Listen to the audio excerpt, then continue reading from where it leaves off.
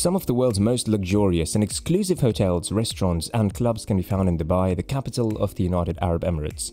Due to this, Dubai's reputation these days is primarily for its glitz and glamour. However, just off its manicured shores are Dubai's world islands, serving as a reminder of the nation's financial difficulties. What are the world's islands and how did they become one of the most ambitious projects ever undertaken? Hello and welcome back to our channel. If you're new here, don't forget to hit the like button and subscribe buttons because in this video, we'll tell you all about Dubai's ambitious project, the World Islands. The World Islands have been a subject of a lot of speculation ever since they were launched at the beginning of the 2000s.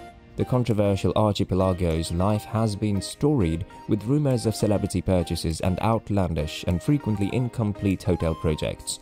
After it was abandoned following the 2008 financial crash, hopes of completion looked slim.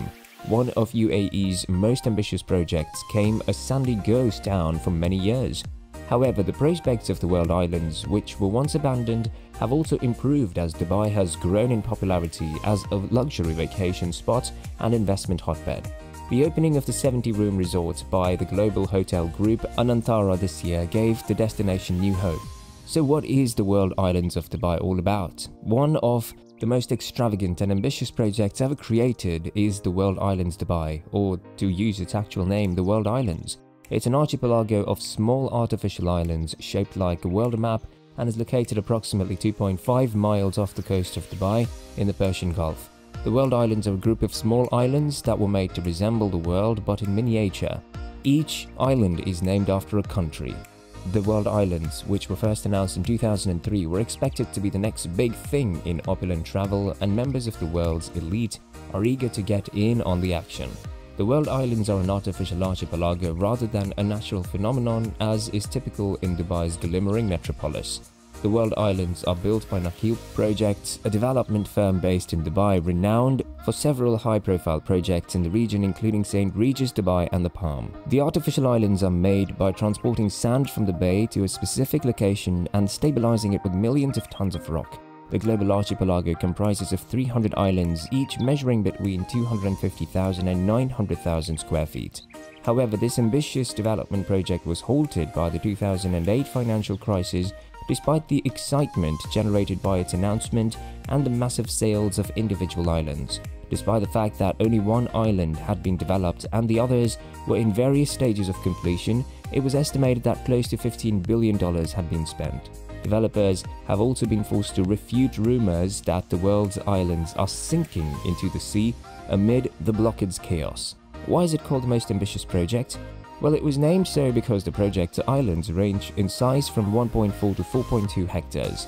The average distance between islands is 100 meters, and they're all made of 386 million tons of rock and 321 million cubic meters of sand. The 3.7 by 5.6 mile development, created by Creative Kingdom Dubai, is encircled by an oval-shaped breakwater island. The world's islands have a total of 232 kilometers of shoreline that was created using manufactured technology. In 2005, the global development cost was estimated to be $13 billion. The archipelago is made up of 7 sets of islands that represent the continents of Europe, Africa, Asia, North America, South America, Antarctica and Oceania. Each artificial island is named after a country, landmark or a region like France, California, Mount Everest, Australia, New Mexico, Upernavik, Buenos Aires, New York, Mexico, St. Petersburg, India and New York City. The UAE and other Gulf countries have so much money that we often ignore their appalling human rights records and let them fund these crazy projects. Dubai was the first country to have a 7-star hotel, but they genuinely wanted the whole world. Sheikh Mohammed announced the project in May 2003 and construction started in September 2003. 60% of the islands had been sold by January 2008 and 20 of them had been purchased within the first 4 months of 2007. On January 10, 2008, the last stone was laid for the breakwater, bringing the archipelago's construction to an end. However, the Times Online reported in September 2009 that work on the world's islands had been put on hold due to the global financial crisis. Even though 60% of the islands were sold to private contractors in 2008, most of those islands have not yet undergone development. Penguin Marine, a private business, demonstrated in January 2011 that the islands were eroding the world's islands were sinking because the passages between them were becoming clogged. By that time, property prices in the Emirates had dropped by 58% and the Dubai real estate market had rebounded as a result of a global economic recovery from the Great Recession. However, the plan for the world island was that 4 significant transportation hubs would be connected by waterways to serve as transport options to the world islands. Among other things, land parcels are allegedly zoned for estate, mid-density, high-density, resort, and commercial uses. The idea was to submerge the utilities and then pump clean water from water treatment facilities located at each hub, the islands. The Dubai grid was supposed to provide power and distribute it via underwater cables as of February 2015. However, the developers are currently compelled to provide their own power using diesel generators. In addition to this, each island has its own unique problems with waste and trash disposal systems. World Islands' current developments. Numerous reports have indicated that the project will resume since it was halted in 2008. The Heart of Europe project was the most convincing for a long time. According to the Kleindienst Group's vision of the Heart of Europe development, a small number of the world's islands will be transformed into Europe's continent, and in some places, fake weather conditions like rain and snow will be created. The Heart of Europe project, luxury hotels, private mansions and floating villas are designed to transport guests to various European cities like Monaco, Venice, Sweden and Germany. For the most part, the ambitious project is still in its infancy, so the group is trying to attract potential investors and gauge their interest. However, the most exciting addition to the World Islands is, without a doubt, the Anantara World Islands, which opened in February of this year and are situated in the islands' South America region. Among the resort's 70 accommodations are the beach villas, pool villas and suites, each with a private balcony, deck or a terrace. Among the many amenities are a floating lounge, an open-air movie theatre and a Thai-themed spa. There are lots of restaurants and bars at the resort to choose from. Additionally, Anantara is the only open resort on the entire archipelago, offering views of Dubai's main city and unparalleled privacy and isolation. Visitors staying elsewhere in Dubai who just want a glimpse of the fabled world islands rather than an overnight stay can arrange to visit a Lebanon island, the only island completed when work on the project initially stopped in 2008. Guests can visit Lebanon Island on day trips and use its beaches, beach club and restaurant with a pool. In addition, the island can be rented exclusively for weddings, corporate events and private parties. Additionally, private yachts can be rented for boat tours of the deserted islands. Are Dubai's world islands for sale?